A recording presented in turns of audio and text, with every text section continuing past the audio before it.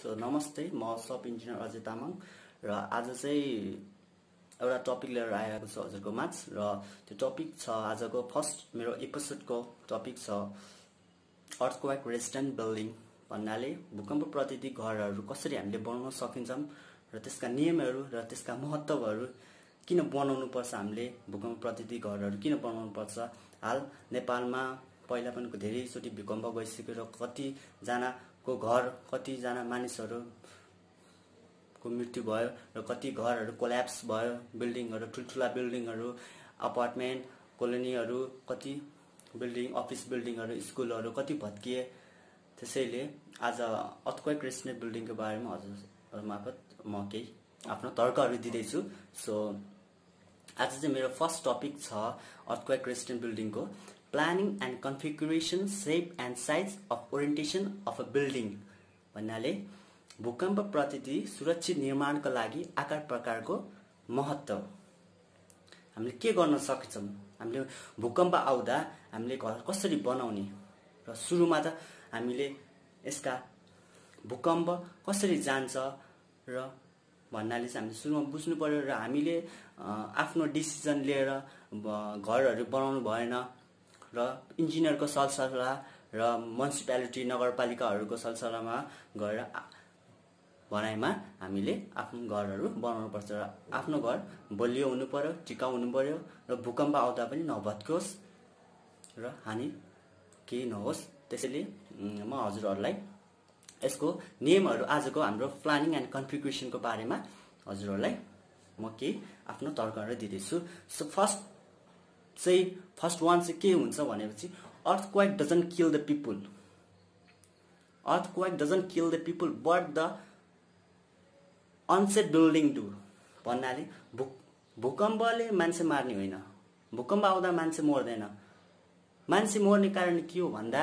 जब अनप्रोपर building जो बिल्डिङहरु राम्रोसँग बनेको न भूकम्प आउँदा भत्किदा त्यो भूकम्प भत्किदा पिपलहरु त्यहाँ माथि पर्छन् अनि कोल्याप्स बिल्डिङहरु गिर्छ एक आपसमा ठोकिदा गिर्जा चोटपटक लाग्दा तब चाहिँ मानिसको मृत्यु हुन्छ अर्थक्वेक भन्नाले भूकम्प जति बेला त्यति बेला आउँदैन आए भने सखाप पारेर जान्छ सो त्यसैले हामीले आफ्नो घरहरु निर्माण कसरी बनाउने र बलियो कसरी बनाउने भन्नाले त्यसको बारेमा के हजुरहरु मार्फत ज्ञान दिन्छु म र हामीले अब यो घरहरु कसरी निर्माण गर्न सकिन्छ भूकम्प प्रतिरोधी सो फर्स्ट कन्डिसन छ हैन सुरुमा त हामीले मेन कन्डिसन आफ्नो plot area and that means आफ्नो जग्गा हाम्रो तपाईहरुको जग्गा कस्तोमा छ इरेगुलर छ कि रेगुलर शेपमा छ मेन चाहिँ त्यो कुरा हामीले अब्जर्भ गर्नुपर्छ as a site engineer as a आफू मान्छेको आफ्नो घर धनीको जुन आफ्नो तपाईहरुको जग्गा छ एज अ प्लट एरिया त्यो चाहिँ रेगुलर शेपमा छ कि इरेगुलर शेपमा छ बिल्कुल इरेगुलर शेपमा हामीले कहिले पनि घर बनाउनु हुँदैन प्लट एरिया जहिले पनि रेगुलर शेपमा हुनुपर्छ घर बनाउनको लागि सो प्लट एरिया रेगुलर शेपमा चाहिँ बनाउँदा एकदम राम्रो हुन्छ जस्तै प्लट एरिया एक्जाम्पल दिउँ रेक्टेंगुलर स्क्वायर एन्ड सर्कुलर यसमा यो एरियामा चाहिँ यो बनाउँदा चाहिँ घर एकदम राम्रो हुन्छ बनाउँदा राम्रो ठीक हुन्छ तर इन केस कन्डिसन कस्तो हुन्छ भनेपछि इरेगुलर एरियामा प्लट एरियामा घर बनाउँदा अब प्लटको साइज मिलेको हुँदैन इरेगुलर शेपमा जान्छ एल शेपमा जान्छ सी शेपमा जान्छ यू शेपमा जान्छ हैन अनि त्यसमा अब हामीले इरेगुलर शेपलाई रेगुलर शेपमा बनाउनु पर्छ हामीले त्यसलाई अब त्यसको म्याथमेटिकल फर्मुलाहरु हुन्छ हाम्रो म्याथमेटिक हामीले गरेर एज इन्जिनियरलाई भनेर यसको जग्गाहरु इरेगुलर शेपलाई चाहिँ रेगुलर शेपमा हामीले बनाउनु पर्छ सो रेगुलर शेपमा बनाउँदा एकदम राम्रो हुन्छ घरहरु बनाउँदा राम्रो हुन्छ तर चाहिँ अब प्राय जसो अब तपाईहरु यदि जग्गा किन्न चाहनुहुन्छ भने रेगुलर शेपमा भएको जग्गा चाहिँ किन्नु त इरेगुलर शेपमा भएको जग्गाहरु चाहिँ प्राय नकिन्नु तपाईहरु चाहिँ अब जहाँसम्म लाग्छ इरेगुलर शेप एरिया यदि तपाईको जग्गा इरेगुलर शेप एरिया छ भने तपाईहरुले इरेगुलर शेपमै एल शेपमा घर बनाउन चाहनुहुन्छ भने हैन एल सेपमा बनाउँदा मिल्छ, सी सेपमा बनाउँदा मिल्छ, इरेगुलर सेपमा घर पनि बनाउन मिल्छ। तर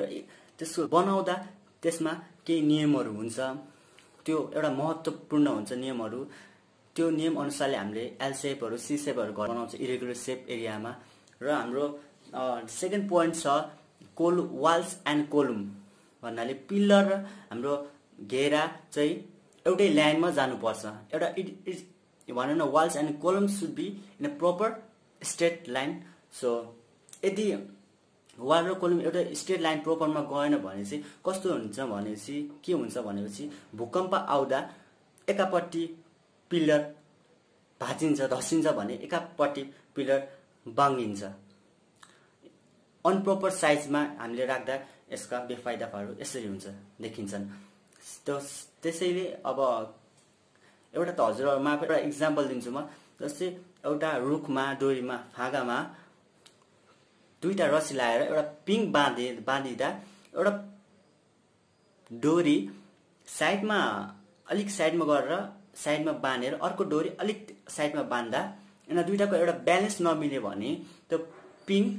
बाङ्गो ट्याङ्गो जाने गर्दछ। सो त्यसैले त्यो साइड पर्सन विकर चाहिँ चाँडै भत्किन सक्छ, चाँडै चुट्टिन सक्छ। सो त्यस्तै गरी कोलम पनि पिलरहरू पनि एकै नासमा दिनुपर्छ हामीले। सो थर्ड पोइन्ट छ हाम्रो अब लम्बाइ र चौडाइ जग्गाको। लम्बाइ र चौडाइ कति हुनुपर्छ जग्गाको भन्नुहुन्छ। यदि तपाईको जग्गाको चौडाइ 20 फिट छ मानौँ, तपाईको यतिको जग्गाको चौडाइ 20 फिट छ भने हाम्रो लेन्थ चाहिँ हाम्रो लम्बाइ चाहिँ 3 गुणा बढी नराख्नु कहिले पनि हुँदैन। कहिले पनि हामीले राख्नु 3 गुणा बढी हामीले कहिले पनि राख्नु हुँदैन। र यदि हामीले 3 गुणा बढी राख्यो भने भूकम्प आउँदा मेन धक्का हाम्रो लम्बाइलाई जान्छ, लम्बाइमा भएकोलाई जान्छ। सो त्यसैले यदि तपाईको 20 फुट चौडाइ छ भने तपाईले 60 भन्दा माथि राख्नु हुँदैन लम्बाइ। सो त्यसैले अब घरको उचाइ पनि हेरौँ, घरको उचाइ कतिसम्म हुन्छ र घरको उचाइ पनि तपाईले त्यही चौडाइ अनुसार 3 गुणा चाहिँ बढी राख्नु हुँदैन। सो त्यसैले यस्ता नियमहरू चाहिँ हजुरले थाहा पाउनु पर्छ त्यो घर बनाउँदा। किन घर बनाउँदा एउटा सबै